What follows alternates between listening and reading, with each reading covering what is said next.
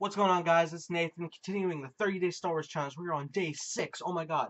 I've actually been doing this almost a week. I've never been so consistent ever. So, today we have my favorite lightsaber battle from Star Wars. Well, I think that's easy, and I think a lot of people share this opinion. It is definitely, without a doubt, Count Dooku versus Anakin Skywalker from Star Wars Episode 2, Attack of the Clones.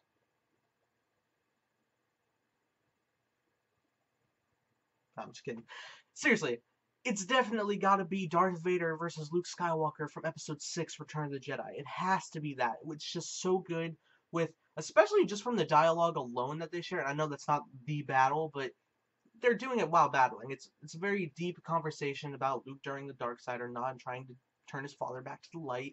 And just the ending where Luke's going all out on Vader and then cuts off his arm and has him, but then decides not to kill him and not turn to the dark side. And it's just so good. It is without a doubt my all-time favorite lightsaber fight from Star Wars, and that is just definite without a doubt. The second one would probably be, I mean, if we're going for just like scale, I'd probably go Anakin versus Obi-Wan, just because it's those two icons battling. And I know it's over the top, but it's really fun, and it's the first lightsaber battle I saw on the big screen, so it holds a special place. It's probably my number 2 lightsaber battle, or number 3, because I also like Vader versus Luke in Empire. But Return of the Jedi, my favorite lightsaber